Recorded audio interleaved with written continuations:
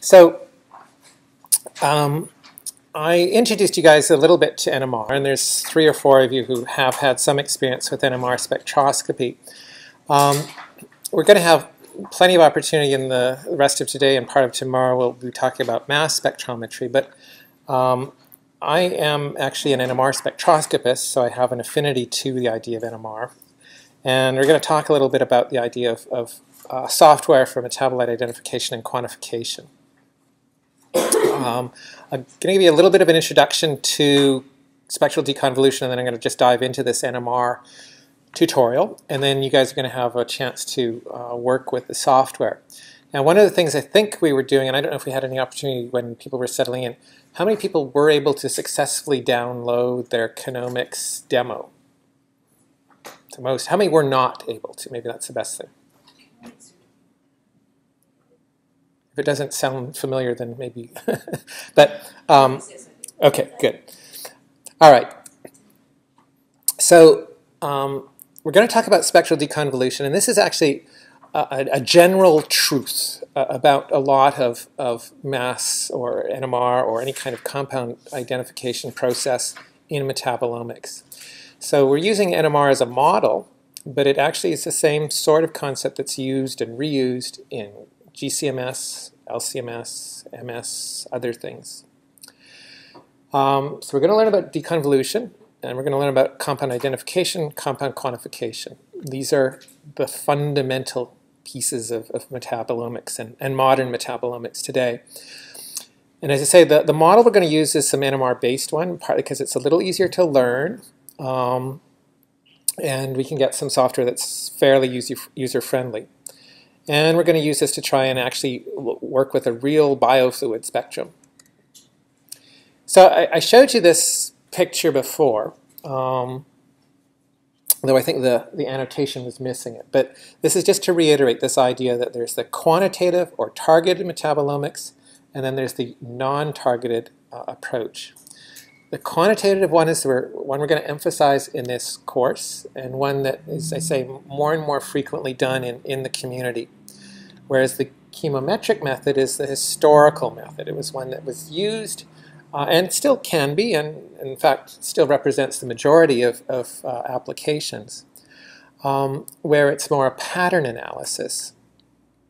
The quantitative one means you identify things, so all the peaks have labels, and you quantify things. So all the areas under the peaks are measured. So metabolomics is a bit of a laggard when we compare ourselves to other omics techniques. So genomics has been able to make many of its great strides because of a certain program called BLAST and a certain database called GenBank. So if you sequence something, you can use BLAST to find matching genes and therefore actually annotate it. We can use RNA-seq as other methods, same sort of thing. We can not only annotate but then quantify, so we can get information about transcript abundance. So all of that information is at our fingertips. It's on the web. Some of you have done a little bit of proteomics or have heard about it, but we can use the same thing, whether it's 2D gels or mass spec methods. And we can use a program called Mascot or other tools like that. And through that, we can get information about the protein identifiers. We can measure how much is there, or at least the relative abundance. And so again, these are tools that are out there and they're public. So if someone uploads a chromatogram, an HPLC chromatogram, a GCMS chromatogram, what do you do with it? And for the most part, people try and take out their ruler and measure peaks and cut out peaks and weigh them and do the integration the old way. There just wasn't historically a lot of tools for identifying and quantifying things. And that's been the thing that sort of has held us back. It's what we're going to talk about in this course. And I think what we'll do first off is talk about metabolite identification. So in metabolomics, we talk about knowns and unknowns. But then among the unknowns, they have the known unknowns and the unknown unknowns. And this comes out of a term that the former Secretary of Defense, Donald Rumsfeld, quoted in, I think it was 2001 or something like that. And this is, there are known unknowns, that is to say, we know there are some things we do not know, but there are also unknown unknowns, the ones that we don't know that we don't know. And shortly after he said that, he got fired. But the issue here is that we are in a situation in metabolomics where we are able to identify things, that there's peaks there, but the peaks actually correspond to initially something we don't know, but they are in some data bank somewhere. And the fact that they're in a data bank means that we will eventually find out what they are. In some cases, they may not be in a data bank, but they're described in a book or in a journal. And if we do enough digging, we'll maybe find out what they are. Then there are the ones that no one has ever described before, no one's ever characterized, truly novel compounds, some cases an exciting discovery. And in those cases, you actually have to spend quite a bit of time to figure out what they are and what they look like. It's not unusual to spend 2 to 3 years to figure out what an unknown unknown is. I only know of a couple people who've actually truly discovered and characterized a completely novel compound. And I know a lot of chemists and a lot of people in the metabolomics field. So in most cases, what we're dealing with is identifying known unknowns. Compound's been identified, someone's described it, it's sitting there out for us to rediscover. And in many cases, we're identifying hundreds of those. So that's what spectral deconvolution is for. It's to identify the known unknowns. And the idea is then to work with a spectrum, could be NMR, could be GCMS, could be LCMS, MS, whatever, by looking at a database of pure compounds in a pre-compiled database. So that's kind of like BLAST and GenBank. Someone has pre-compiled all of the gene sequences for us, and we use BLAST to search and match. So that identification of known unknowns is often called targeted or quantitative profiling. What I've shown on the right there is really just a spectrum. It's an NMR spectrum where we have deconvoluted the spectrum, and below that is a list of the compounds and their concentrations. So deconvolution is sort of depicted here. Can I stop you for a second? Sure. Because I'm getting confused about the targeted and untargeted type of approaches. Because I thought that in metabolomics, in proteomics, you have SRMs, where you really do quantitative. Otherwise, you look at all the compounds and compare them with mass or whatever. But you're not doing really quantitative. I mean, you do spectral counting. It's not That's right. real quantitation. So I don't know if you have any comments about this, because I'm confused in the sense that I thought that targeted is really SRMs, even in metabolomics, but For mass spec, it is. It's SRMs or MRMs, and it's working with isotopic standards, and it is fully quantitatively characterizing them. In NMR, it's similar. Well, we use the spectral deconvolution approach. For GCMS, it's not MRMs, but it's a spectral deconvolution approach. For MSMS, maybe not so for quantitation, but for identification, it's then a spectral deconvolution. Or spectral matching, if you want. So there's sort of slicing it different ways, if you want, in terms of targeted and non-targeted, quantitative versus non-quantitative.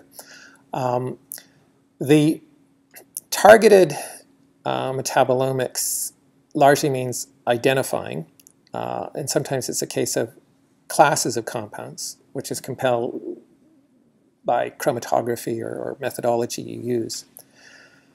In the case of NMR, strictly it is non-targeted metabolomics.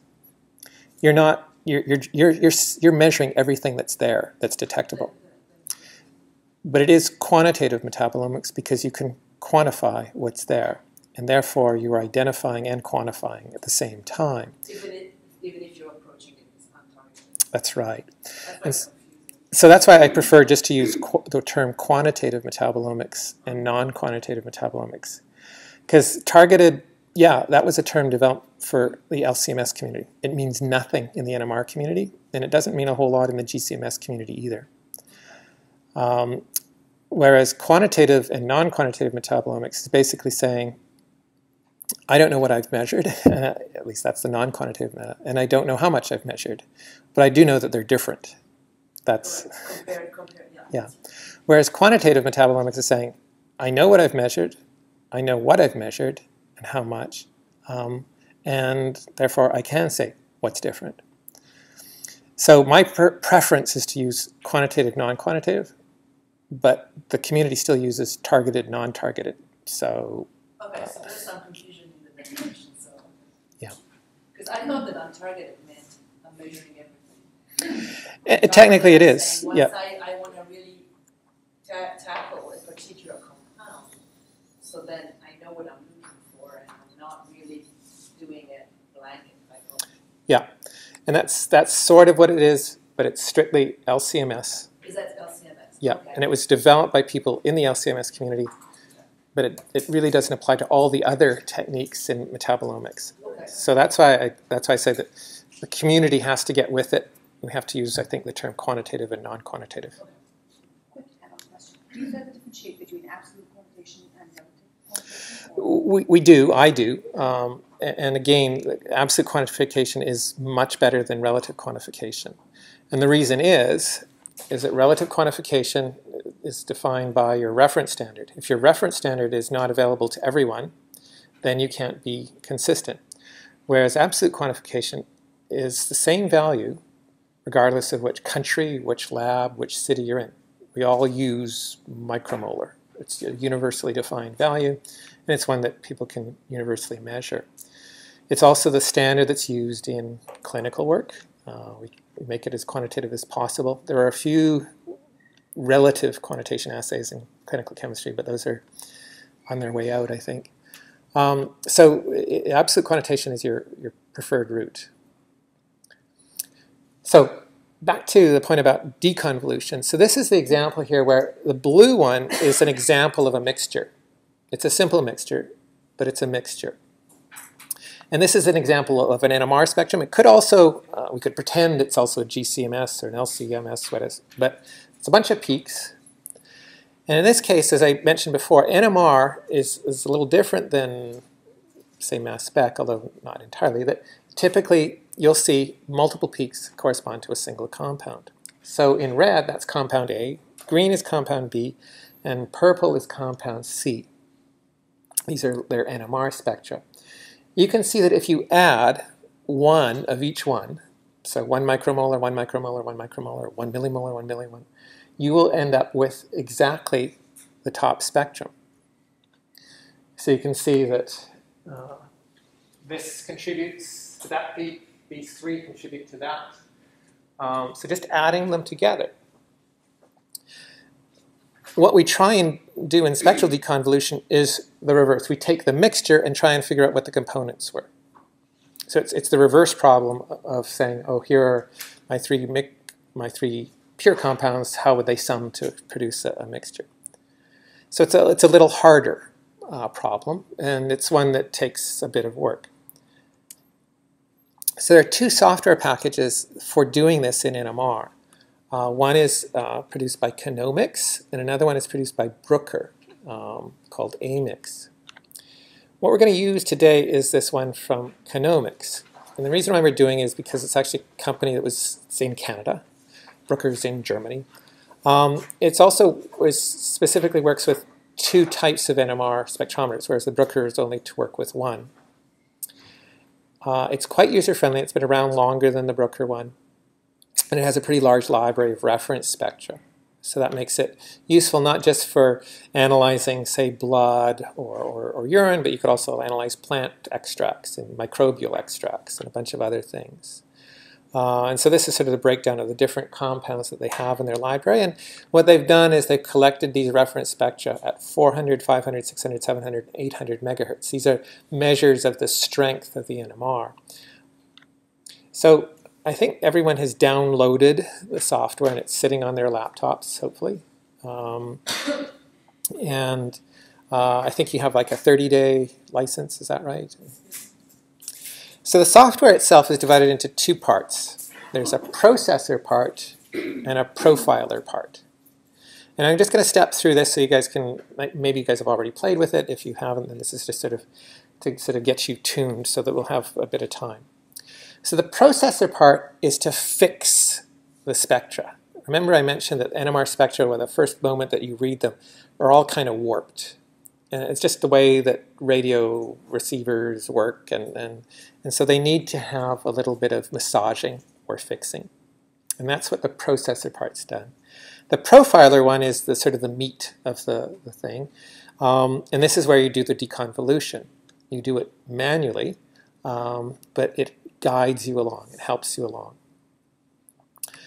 So I'll just sort of talk about the processor. So if you pop up the screen, it has a characteristic set. It has sidebars, so it's this is sort of Windows view, but it has something that allows you to track your history, what you've been doing. It has standard pull-down menus at the top. It has a viewer where you can look at the spectrum. It has a little thumbnail so you can start navigating. Sometimes you'll be zooming or expanding, so the thumbnail allows you to see where the stuff is. And then there's sort of a status bar. So if you were to do this, and you're not supposed to do this while I'm talking, so you're going to do this after, but the idea is, use this to help remind you of what you're going to do. So you launch the processor. And then just like you're opening up a Microsoft Word document or PowerPoint, you upload a file. So you go to File, Open. And there'll be a file there, I hope, with an NMR spectrum of some kind for you to work on. It'll upload and say, is this what you think you have? Is it 500? Is it this? Once you've confirmed those spectral parameters, then you're going to phase the spectrum.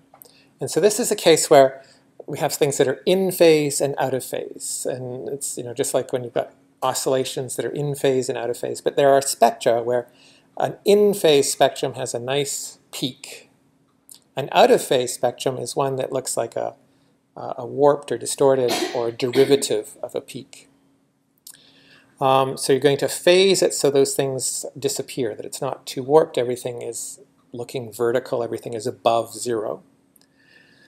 You're also going to define a reference point that's called a 0 point reference. It's like your ruler, and it's called DSS. This is a chemical shift reference. Some people call it TSP. It's another type of chemical shift reference. TMS is another chemical shift reference. These are silanated compounds that are added to the NMR sample. And this allows you to say, this is where the 0 point is. Then, an NMR spectrum, it measures hydrogen. There's a lot of hydrogen in water. So there's a huge water signal in NMR. It's not informative. We know there's water around everywhere, so we just might as well say it's not there. So we delete the water signal. Then, after deleting the water signal, after finding our 0 point reference, and after phasing things are still going to be a little warped, a little bent. So we're going to do what's called a baseline correction, so that things are completely flat at the baseline. It just makes for a very smooth, nice, appealing spectrum. So it's almost like doing Photoshop. If you've done, you've taken a picture and you want to move red eye, you want to put things into focus that are out of focus, you want to remove the tree that was hanging over someone's head, you can do that. And this is sort of what we do with spectral massaging with this processor. And then the last thing we're going to do is called the reference deconvolution, which is just basically making all the peaks look similar to each other. Sometimes they're a little wide, sometimes they're a little narrow. This just makes sure that all the peaks are basically the same size, same shape. Again, it's like putting things into refocus. Is it like normalizing them? It's not quite, but yeah, you could say it's a bit like that. Yeah, it just makes it a little more fittable. So these are just some screenshots where you're uploading the spectrum, so you should be able to see something that looks like an FID. I think it's called rmlplasma.fid is the name. I hope if we've got that loaded somewhere. Maybe it's in the wiki.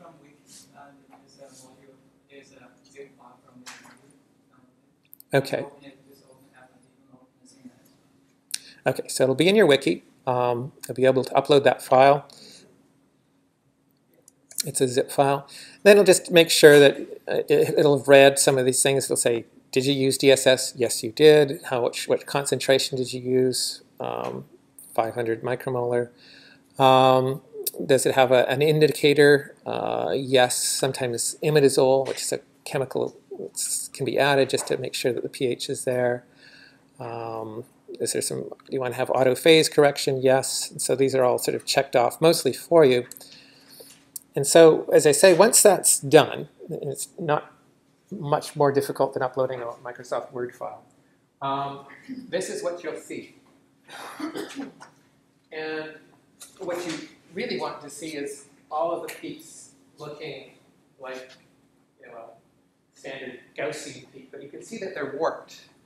That there's, and that's called a phasing problem. And it's just the electronics of the instrument. So it's not unfixable. And every NMR instrument has this mechanism for phasing. So you've seen this thing, and this is, say, our starting spectrum. You can see it's out of phase. You can also see the left side is higher than the right side. You can see that there's a couple of giant peaks in the middle. Those are some that we want to get rid of. We can see a peak which is near zero, but not exactly zero. That's actually our DSS reference. That's going to allow us to put things in the right frame. And so what you're doing in this processor function is you're referencing, phasing, getting rid of the water, and then spectral deconvolution, and then making sure that the left side is about the same height as the right side, which is the baseline correction. So you're photoshopping your spectrum, and it's making it much more readable.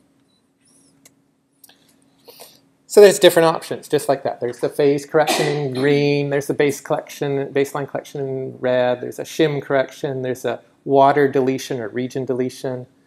So those are the 3 or 4 that you need to use, and you can choose them.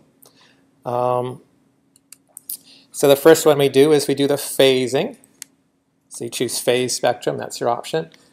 There it is. You can see things that are a little warped or bent. And so you can slide these things left and right to shift up things that were pointing down, they can bring them up, things that were tilted, if you want, or sorted out. So it's just sort of sliding things around. Again, a slide bar, anyone can play around with that.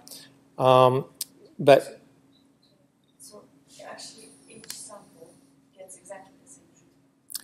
every sample is going to get a slightly different treatment. Just like every photo you might take will be, you know, slightly in focus, or red eye will be slightly worse, or so each person has to modify it.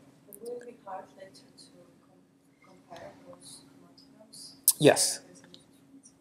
It's a good point, and this is one of the central issues with NMR-based metabolomics. People who are reasonably skilled will produce essentially the same looking spectrum. It's just like most of us can look at a painting, and if it's looking crooked, most of us can get it mostly straight. Some not quite perfect, but you know, if you've done enough crooked painting fixes, you'll get better. So it is a visual thing, but it's true. It's not going to be perfect. And between the 17, 18 people in this room, everyone's going to be slightly different. But that's only going to lead potentially to about a 1% error in terms of your quantitation. So that's within sort of what we expect. So the phasing, as I say, just has to do with how the signals are collected in NMR, how the receivers are configured, collection of real and imaginary signals. So this is sine, if you've ever heard of real and imaginary numbers, cosine x plus I sine x. These are the way the electronics people like to think of things. Some things are in phase, some things are out of phase.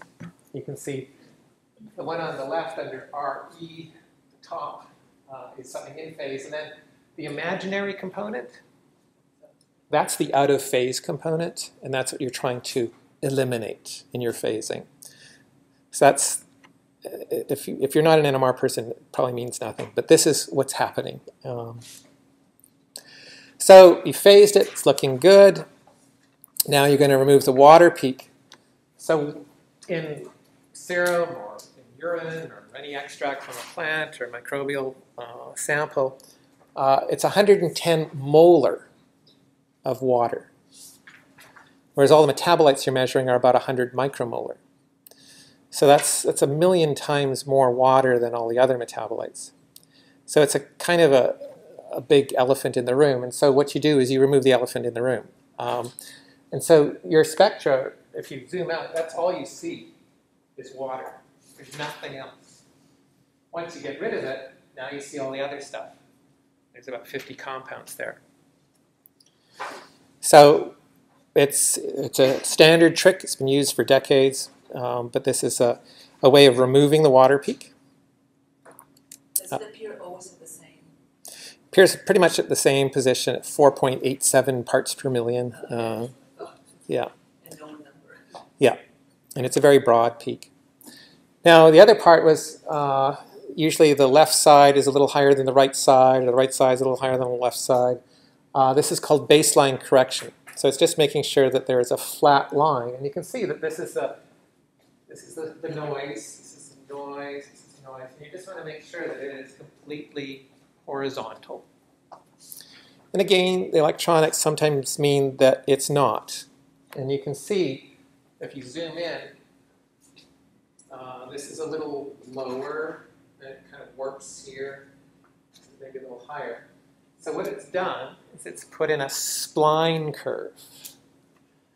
And this is a fixing method that's been used again for decades, just to make sure that everything is flat. And it does this itself. You just have to look at it to make sure if it's okay. You can tweak it manually if you want to smooth it out. And again, this is something that people are actually very good at, but computers aren't. So that's partly why it's done in this visual way. As I say, ask a computer to move a crooked picture and it'll probably make it more crooked. Ask a human, we usually can straighten out the picture pretty well. The next thing we do is this reference deconvolution. It's not absolutely essential, but it's often used. And this is to take your best looking peak, which is usually your DSS peak, which is the one at 0.0 ppm, and to sort of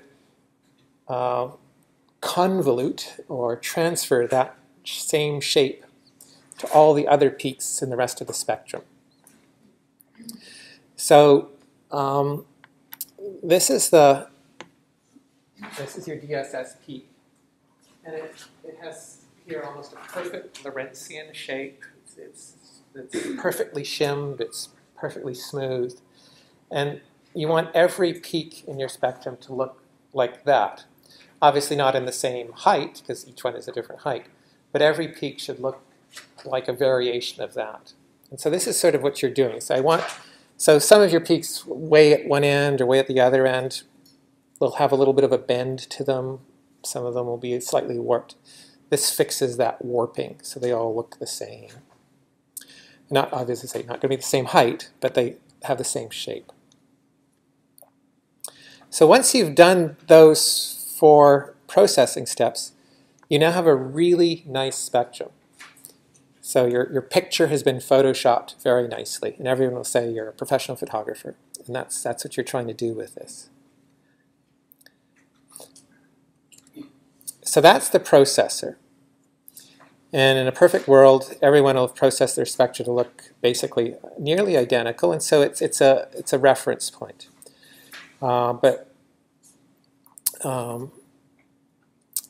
You know, there will be some differences, and Carolina brought this up. So between the 17 of you, there'll probably be a little bit of difference between each one.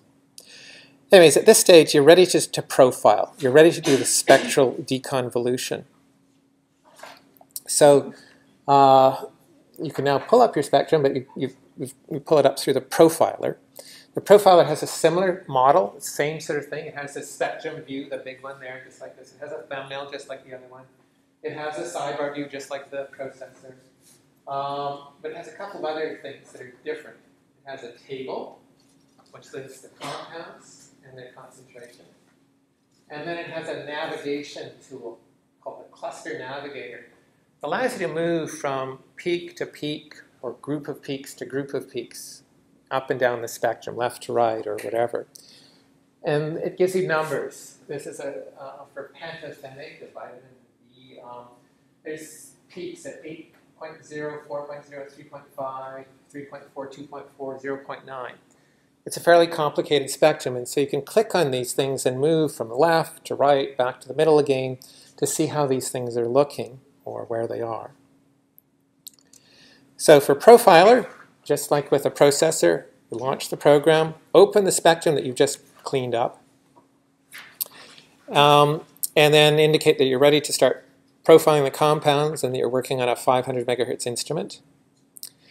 First thing to do is to start with your reference compound, DSS. This is a compound that's added to every NMR sample. It gives you your 0-point reference. So you're going to try and fit DSS first. That's good practice, but it also makes sure that everything is working. And then once you've finished with the DSS, then you can start fitting some of the other compounds. Once you've fitted or deconvoluted the spectrum with the other compounds, then you can export this Excel spreadsheet, which is your list of compounds and their concentrations. So you've gone from a raw spectrum, that looks like a crazy bunch of peaks, to a list of compounds and their concentrations. A skilled person can do this in about 15 minutes. Most of you will take 2 hours. So here it is. You've launched the profile. The spectrum is now, instead of being black, it's green. And then it may have identified or estimated some approximate concentrations. But that's what the profiler looks like. You're going to choose a library. Because you've done it 500 megahertz, you're going to choose the 500 megahertz library. So it means 450 compounds have been collected on a 500 megahertz instrument. Each one individually, each one at different pHs. So this actually took about 8 years for the company to collect all of these samples and cost them lots and lots of money. But that's the library, and that's the one you can use. So first one is profiling DSS. So that's a reference compound. Rosa? If you are not using DSS and you are using TMS or TSP, there's no, well, in the library, there's no TMS.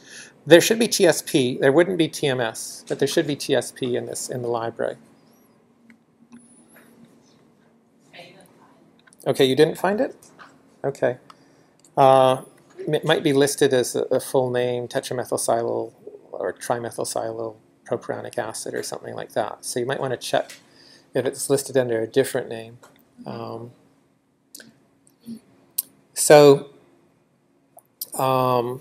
the ones that you should be looking at should have DSS, or the ones that are in this particular example. Okay, so to profile a DSS, you go to 0. That's where the first peak is. Turns out there's 4 clusters of DSS peaks. One at 0, one at 0.6, one at 1.8, one at 2.9. And you want to make sure that you can fit each of these. So you can see where this green line is, but in the dashed line is where you want to sort of move it. And so you can use your mouse and move the peak up so that it fits under the actual peak. So these are examples as you're fitting. You can see the green line in this case is where the subtraction is. So it's what's left over. So you can see that in this DSS we haven't quite fit it fully, so we need to push it up a little bit. But you can see a little hump for the DSS. We're now looking at 0.6 ppm. That's the cluster at 0.6. And you can see that it's a fairly noisy black line. There's always noise. But you can see the green line itself looks pretty much flat all the way.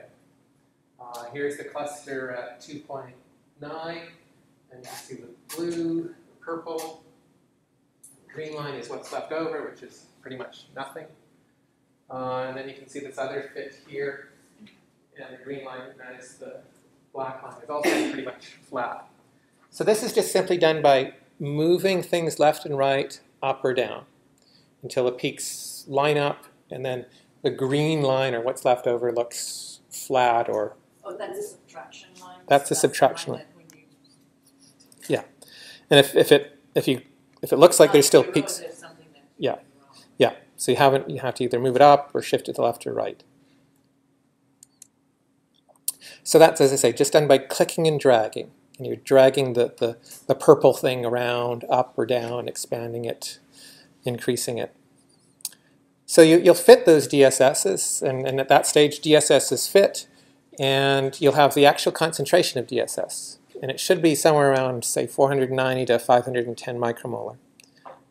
So you're done. Which you should know beforehand, because that's Yeah. what you set it up. Exactly, that's what you've added. But it'll vary a little bit, partly because no one's perfect at weighing, and there's some water retention and other things. So next thing you could do is look at another compound. Now normally when people are doing this, they actually have a list written beside them about what they're supposed to find. So in serum, we do know what you're supposed to find in blood. And there's about 50 to 55 compounds that are detectable by NMR. And so from a list out of the 450, you can go to this sublist that has been published. Our lab has published it. I'm not sure if Camtasia died on me or not.